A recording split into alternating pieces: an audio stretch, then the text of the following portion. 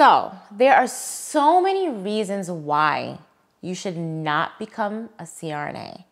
Literally, I'm going to give you some personal experience that I've been through to tell you why you may not want to become a CRNA. So definitely stick around so I can tell you all about it. Hi, my name is Christine and welcome to your video. If this is your first time here and you want to become a CRNA or grow your CRNA career, definitely subscribe and hit the bell so you don't miss anything. Thank you so much for being here today. And I know this video is kind of a little, negative, but I have to be real with you. I can't always talk about the positive. I gotta also talk about the negative. So you can make a really great decision on if you want to become a CRNA. Because I've had some bad experiences.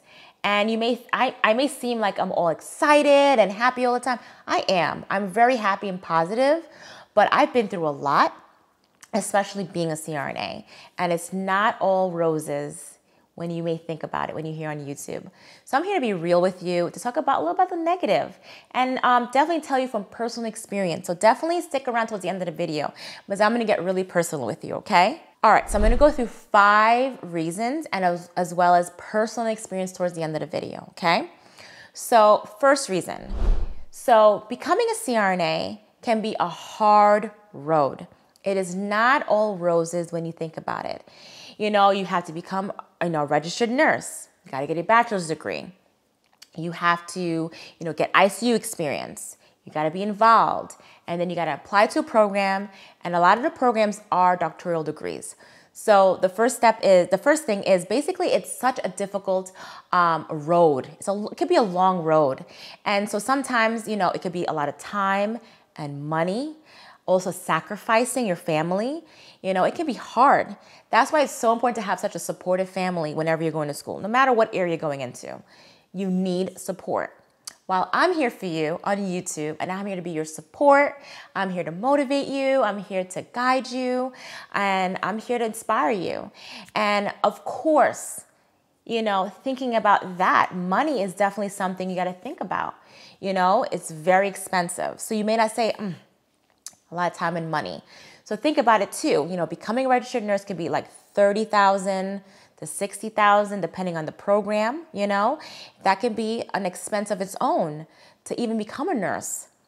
Then you may not get into the ICU right away. You may have to go into medical surgical unit and work in the medical surgical unit, and then try to apply to a program, try to apply to become an ICU nurse.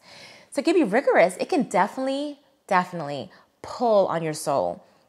Because I feel like you're always constantly pushing yourself and pushing to get what you want. So it can be hard on the average person.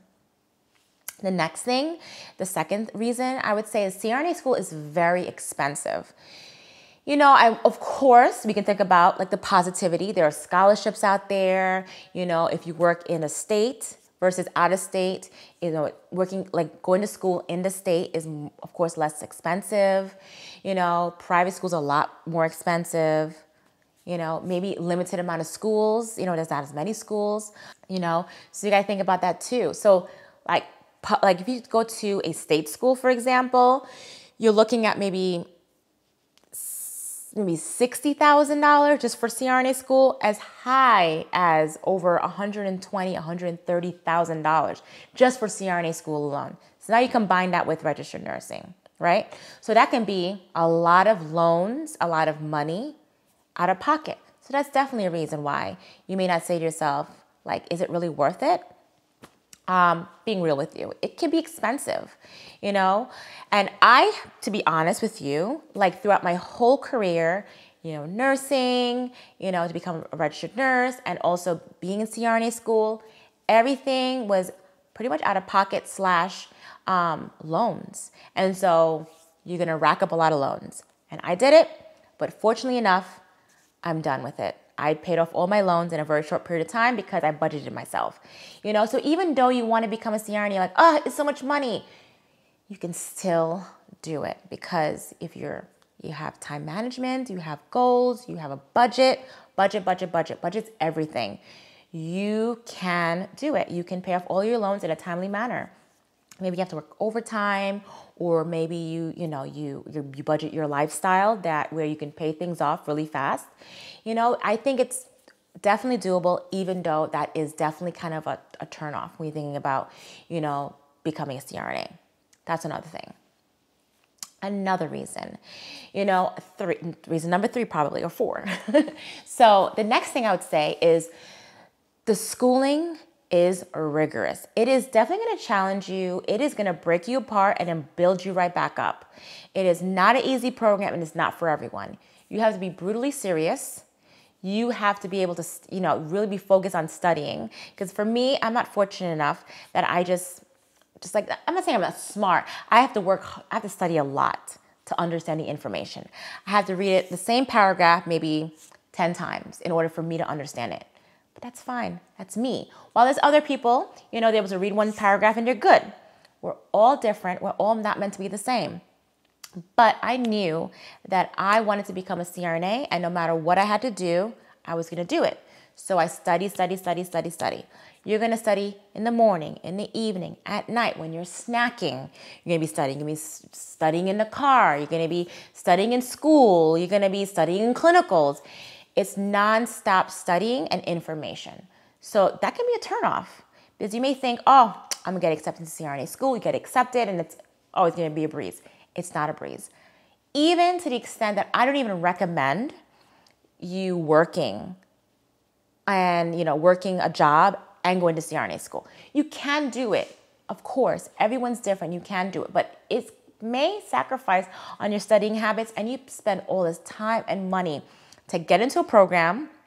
You don't want to sacrifice that. There have been occasions where, students in their first year, they, worked and they went to school and they flunked out. That precious opportunity, gone. So I'm just being real with you. I'm being honest with you, because I want to be honest with you and let you know, like, that is definitely something that can happen.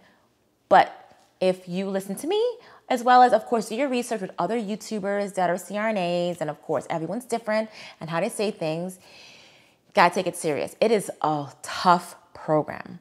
And you have to be to the level of an anesthesiologist knowledge-wise, like a medical doctor. You have to know your stuff in and out. Like, it's not even, like, I'm dead serious. You have to know your stuff in and out. And the program is such a short program. It can be like 3.5 years, or maybe 2.5 years if you're a master's. You need to know your stuff in and out. And when you're in clinicals, it's not just only CRNAs you're going to be your preceptor. It's going to be anesthesiologists. They're going to question you. They're going to you're going to have a lot of pressure under your belt. But it's okay. You're going to study. You're going to work hard. You got that passion, and you know what you want to do. So you're going to do it like I did it. Because a lot of CRNAs, 95% of rural America is basically, CRNAs are the only anesthesia providers. Even for me, for example, when I'm in the operating room and I'm providing anesthesia, it's just me and my patients. And of course, in anesthesia, the anesthesiologists who I work with collaboratively will come in and out if I need anything. But mainly just me and my beautiful patient, when I'm providing anesthesia. So you have to be able to be independent, work in a fast-paced environment, troubleshoot, and more. So definitely, your ICU experience is essential. So that's another reason that people may say to themselves, maybe I don't want to become a CRNA. That seems kind of tough. Yeah, being brutally honest, yeah, it is tough. It was brutal for me too, and my classmates. I remember my classmates being up late at night in the library, having sugar candy, trying to stay up all night, lack of sleep. And for me, I had a newborn baby when I went to CRNA school. I had my daughter 6 days before I started my first day of classes. And I thought, being a first-time mom, I'll be fine. I had no clue. Literally, I had no clue how hard it was going to be. But my husband was supportive. I had a supportive family. My director in my program was super supportive. All my classmates were amazing and supportive. So that's all you need, right? You have support with each other. I even had one of my really good classmates. Like we were really close. And even to this day, we're still close. Like she had triplets, three young children when she was in school. So she did it, but it's about support. So you may say, oh, I don't have any support. Well, I'm here for you. I'm here for you on YouTube. I'm here to guide you. And I know sometimes you may say to yourself, there's many reasons here that I'm not going to become a CRNA. But if you really want to do it, you can do it. You just got to believe in yourself. And I'm here to say to you that you can do it. It is tough. It's not roses, but you can do it. You just got to push through it. Just with anything in life, if you work hard and you just don't give up, even when you're in the boiling trenches, you just don't give up and just keep moving forward and try to do the best that you can do. And of course, finding classmates who you can work and study with, or maybe bounce ideas off. Even your professors, they are there to teach you and guide you. Utilize your resources, and for me, I did that and it really helped me a lot. And so definitely when you think about a program, it has to be a very supportive program. And if you have family, that's one of the questions when you go to the interview. It's not just about them testing you. You also want to know if this program is a good fit for you. So you want to ask those questions, are you supportive with families or with young children? What are some examples of experiences? How has it gone? You just want to ask all those type of questions before you take a big jump into a program. Another thing can be, the work environment. Just because you're a CRNA doesn't mean that everything's amazing when you work. It can be definitely a difficult situation. So I'm going to get right into it. Definitely subscribe and hit the bell so you don't miss anything, as well as if you think if this video is providing you valuable content, definitely press the like button.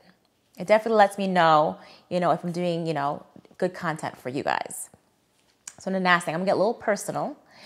So when I graduated my CRNA program, I was excited, multiple job opportunities, but I lived in New York and I said to myself, I really, really want to leave New York and I want to go more south. I just wanted more of a slower paced environment. But reality is, just because you're in a slower paced environment doesn't mean your job is slower paced, by the way, FYI. So I said to myself, I wanted to go, to more like a more rural or suburban area where I can raise my children. And so I had a job where it was a level 1 trauma center, which I was excited about, good experience. And when I went for my interview, I was told that it was going to have a really good work-life balance. You're not going to work much overtime. You're at the beach. So I'm like, oh, great. And no call. So I was like, wow, this is like a dream come true, And I was excited, new job. And then, in your new job, you don't really know what to ask. It's your first time, it's just excited to have a job and start working as an anesthesia provider. So I worked at the hospital I worked at, and it was rigorous. The hours, even though it was 7 to 3 o'clock, it could be 7 to 5, it could be 7 to 7. There was never a set time when you left. So that's one thing. So I felt like I was definitely worked a lot of hours, and I felt after 2 years, I got burnt out.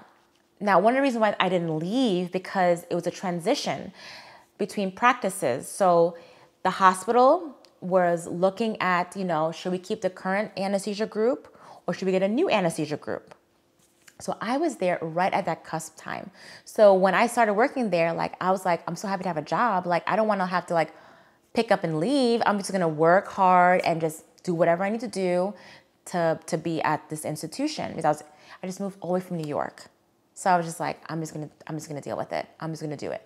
So it was kind of shaky, not knowing is this practice gonna stay? Is this practice gonna leave? And sometimes when one anesthesia group leaves and another anesthesia group comes in, you can't work at that institution for 2 years or 1 year. It depends on your contract. So I was super anxious and super nervous. And my family was super nervous. But I was just like, let me just deal with it. It's okay. Long and behold, they got their contract. So I continued to work there. But then that was a year later. And another thing, I wanted to have another child. So I have one beautiful daughter. Her name is Bella. She's currently 8 years old now, but that's when she was about 2, 3 years old. And she's about 3 years old. And, you know, I was wanted to have another baby. So it was so rocky with my job that I was like, we're going to wait until everything smooths itself out before I get pregnant and have a baby. So I was like, I didn't know for sure, like, you know, should we have a baby? Should we not have a baby? And so it ended up being, I was there for a while, even though it was, and being a new nurse and kind of in the field, you kind of like, you don't know what to say, you don't know what to do, you're so new, you're so thankful to have a job. And so then I got pregnant and I was working there, like the long hours, you know, a trauma center. It was like, I felt like it was a lot. I was burnt out. But I knew to myself that it has to be something better out there.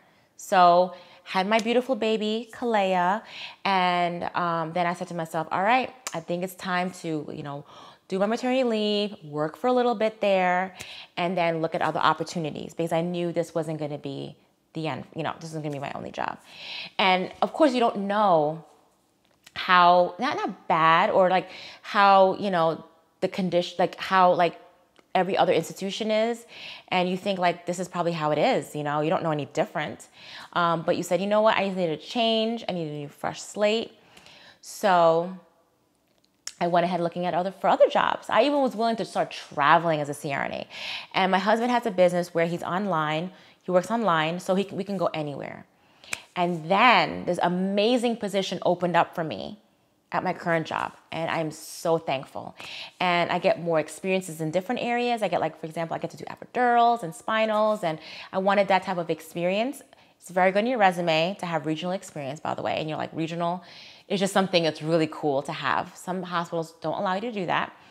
And a lot of the people I worked with, like 4 of us, ended up going to this new institution. And so it was like, oh, this is amazing. It was like night and day for me. I think I needed that humbling experience to work at an institution where, you know, I was burnt out. But at the same time, like all that trauma experience was amazing. Like I felt my skill set was on point.